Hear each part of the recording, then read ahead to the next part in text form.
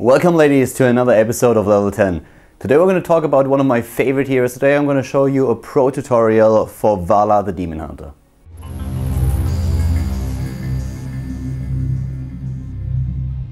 Valla is probably one of the most versatile heroes right now in Heroes of the Storm. And not only does she come at a very low price of 2000 gold, but at the same time she's also one of the strongest assassins that we currently have in the game.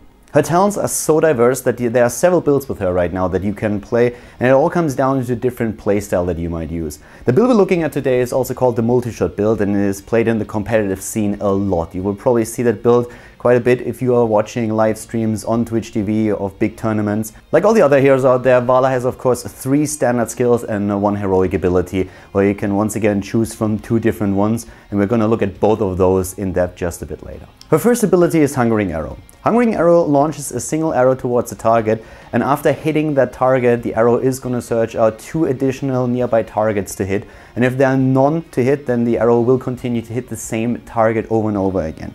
So that's one of the things that you want to use when you are either in a one-on-one combat with another hero or in a team fight. You don't really want to launch the ability when you are trying to hit an enemy hero that is surrounded by creeps, because the only thing that's going to happen is that you might hit that hero once, but afterwards the arrow is going to just like hit the minions and you will lose a lot of potential to just do damage to heroes. Her second ability is Multishot, an area of effect spell that Valla can use to either clear creep wave or just attack several heroes in a big team fight. She launches a barrage of arrows that spreads out from Valla and hits everything in their path.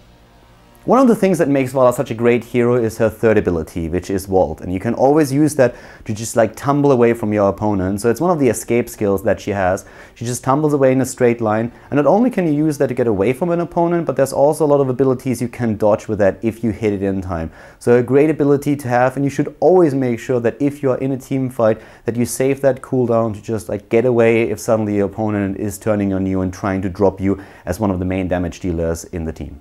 Of course, Valla has also a passive trait, and in her case that's Hatred.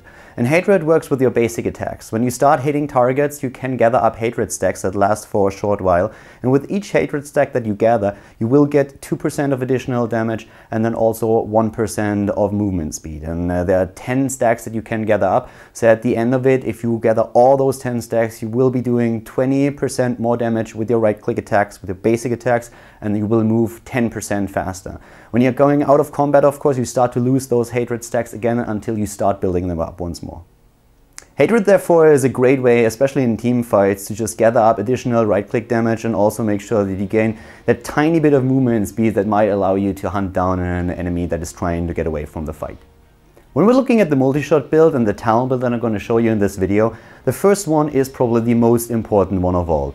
It's the extended range. It's a composite arrow talent that you can get for her Multishot, and your Multishot gains an additional range of 20%, which is absolutely huge. That allows you to always stay in the background and to just like go in with your Multishot, do a lot of damage to either a creep wave or just to a couple of opponents that are gathered up in one space. It's an invaluable talent to have if you go for the Multishot build in team fights, and also in the early game. You can always make sure that even if you have to fight on a lane where you are up against 2 or 3 opponents, you can stay in the back. You don't have to overextend, you don't have to expose yourself to their damage spells. You just can stay in the back and can always get the Multishot in, just push those waves back and make sure that they're not able to take down your towers and your fort.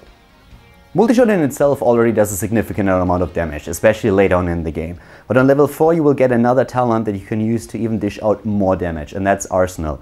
Once again, our W skill, our Multishot, is being enhanced by the talent, so we're going to grab that up and make sure that we are going to do even more damage with every single Multishot that we launch. Now, while we're going through those talents, keep in mind that we're going to talk about a few alternate talents that you could pick up along the way later on in the guide.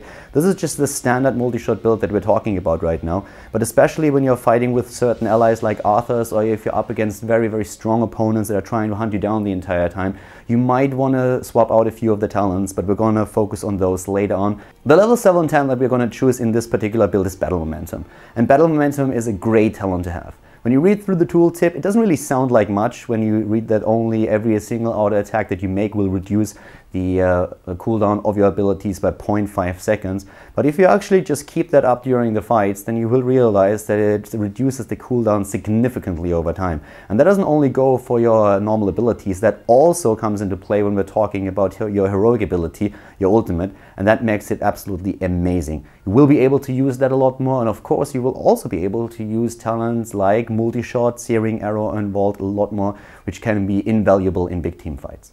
As our heroic ability in this particular case now, we are going to choose Strafe. Valla has two heroic abilities. She has Strafe and she has Rain of Vengeance, and both of them are very, very good. And it depends a lot on the team composition and also the situation that you are in, which one is better. And we're going to talk especially about Rain of Vengeance a bit later in the guide, just to give you a bit of an idea where you could use it, what's the best place to really use Rain of Vengeance, and in which hero composition you should use it. But for our particular guide right now, where we assume that you will play a lot of solo or dual queue games, we are going for Strafe, which allows you to stay a bit more in the background and do a lot of damage. If you use Strafe, Valla just starts spinning immediately and attacks every single target around her in a certain area and does major damage. The one thing that you have to keep in mind though is that it is a channeling ult which can be interrupted. You can use Vault during that ult, you can even use Blink, so you are very, very mobile still. But if you're up against a Stitches that has a stun ability, if you're up against someone that has a Stormball or any other kind of interrupt, then you need to try to stay out of their range so that you get the full potential of the heroic ability, get the full damage in, and don't get interrupted halfway. With that setup of talents that we already have, things are going to become very, very interesting on level 13. On level 13, we are going to pick Frost Shot, and that slows any target that you hit down for 40% of their movement speed for 2 seconds, which is absolutely amazing. First of all, if you want to chase down a target after a fight that is trying to escape, especially if you're of course skilled on level 1, the extended range on Multishot, but it's also extremely good against compositions of opponents that focus on melee heroes. If you have a Thrall, a Zeratul, maybe like a Pudge, an Arthas or something like that charging at you, and suddenly they're hit by a long distance Multishot that slows them down for 2 seconds, not only does that give you a lot of opportunities to just get away from them, but it also helps your allies to get into position and create that wall between you and the opponent so that you can do even more damage. For most heroes out there, level 16 is probably one of the talents that is the most important one, and Valla is no exception here. We have several talents that we could go for, and we're going to talk about a lot of them, but first of all, we're going to focus on the build that we are looking at here, and the standard build would be to go for Blood for Blood. Blood for Blood takes 15% of the max health of a hero away and slows them down for 3 seconds by 30%, which is amazing, especially of course when you are trying to take down a really huge hit point pool tank like, let's say, Arthas. Let's talk for example about Muradin. These tanks are very, very vulnerable to Blood for Blood, especially since it also gives you hit points. So if you are suddenly in a very precarious situation where Muradin jumped you, starts attacking you, he stuns you, you drop in hit points and you try to get away, you can always just Blood for Blood him real quick, get a few hit points back, drop his hit point pool, vault away and start firing with Multishot, with Hungering Arrow, and drop him immediately. So a really good talent to have. It gives you a lot more mobility, helps you to chase down targets, and it also helps you to get away from an opponent. Level 20 is always a very tempting talent, because on this talent level you will always find something that increases the damage of your ultimate, at least for most of the heroes. Valla is no exception here, and it's of course very, very tempting to do that, but in our guide we are going to pick up Bolt of the Storm, which allows you a short distance blink away from an opponent, and that added mobility is extremely powerful, especially in the late game when the cooldown timers are so huge that you will be down for more than a minute if you die. So Bolt gives us the ability to not only chase down a target in case that there's a single hero escaping from the team fight, but you can also always get away if opponents are trying to gang up on you. So very, very awesome talent to get, and you should not miss out on that, because Blink is saving lives, quite literally, and it makes Valla just so much more dangerous.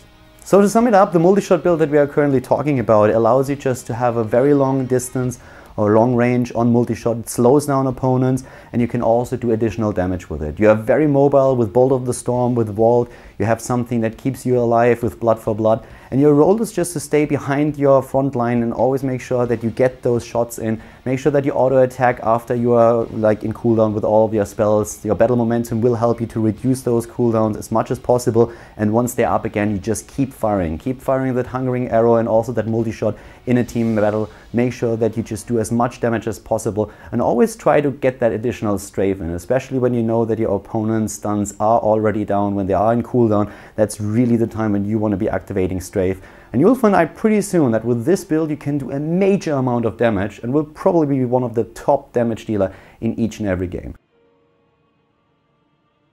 But as promised, Valla has a few options. It's not the only build out there. We have several other builds that we will probably discuss in the future. But for now, what I really want to show you is just a few variations of this build. The first talent level where we could go for a variation is level 4.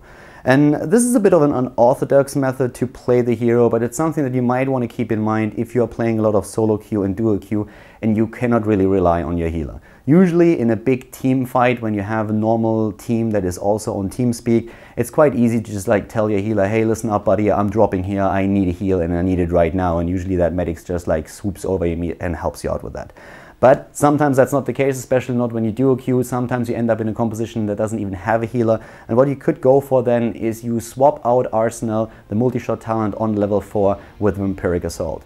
Vampiric Assault gives you life leech with each and every auto attack that you shoot out. And it might not be the talent of choice for a lot of players out there. It might not be the ideal talent, especially when we're talking about competitive play. But if you're playing a lot of solo queue and you feel you cannot rely on your healer a lot, this might be the talent for you. To just keep you in the lane a bit longer, allows you to soak up that extra bit of experience and keeps you alive also in those team fights. Another big decision is of course on level 10 when we were talking about strafe and Reign of Vengeance. And I told you earlier that strafe is probably the option for you. And that's for a very specific reason. When we're doing these tutorials, I always assume that you're either queuing up alone or that you're going to play together with 1 or 2 friends. And if you don't have an entire team with you, then strafe seems to be the much better option. Reign of Vengeance is one of those drop and forget ultimates where you just like launch 2 assaults that go down straight in a line, and with that it will stun out the opponent and do damage. It's an ultimate that you don't launch so much to do damage, it's more something where you really want to stun somebody out. And usually you see that picked in a team composition where people are trying to sync up their stuns. You will, for example, see Tyrael just judgment towards a target, lock it down with a stun. Uther can of course do the same, and then Valla is right behind, drops a Reign of Vengeance and tries to stun that target twice more. And then of course, because all of those stuns and crowd control spells, you can easily take a target down. To pull that off though, you need a lot of synergy. You also need to make sure that you harmonize with your teammates and that you have those just like every single cooldown, every single ability locked down cold. And that can be very difficult if you queue with strangers. So that's why I advised you to go for strafe. But if you queue up with a couple of friends and you really want to try that out and go for that combo potential, have a Zeratul, for example, that can set up a Void Prison, and shortly before it's done, you can launch that Reign of Vengeance. Then by all means, try it out and try to go for those combos. You can have amazing results with that. One of the talents that can absolutely be amazing and mind-blowing when it comes to damage dealing is Executioner on level 16. It's a great talent to have, but mostly when you're up with somebody who can really stun out opponents. Arthas, for example, is a great example for that. With a Frozen Tempest, with the Frost Aura that he has, he always just slows down opponents. And if you have Executioner, you do 40% more damage to slowed, rooted or stunned targets with your right-click attacks. And if you have an Arthas in your team and you roam with him, you can do so much damage once you hit level 16. It's absolutely unbelievable. It's not really something that combos exceptionally well with your Frost Shot, which you might think at first glance, because Frost Shot only slows down targets for 2 seconds, so it's not that big of a deal. But if you suddenly have an Arthas in your team or just a lot of heroes that have stun, then Executioner is definitely a talent you want to think about. You can get amazing results with that, so give it a shot the next time that you queue up with the Lich King. I hope today's episode of Level 10 helped you to understand Valla the Demon Hunter a bit better and gives you also great results with the Pro Multishot build when you're playing online. Thank you very much for watching the video. Give it a thumbs up if you haven't done that just yet, and also subscribe to Khaldor TV. Share the video with your friends, and I hope to see you soon online.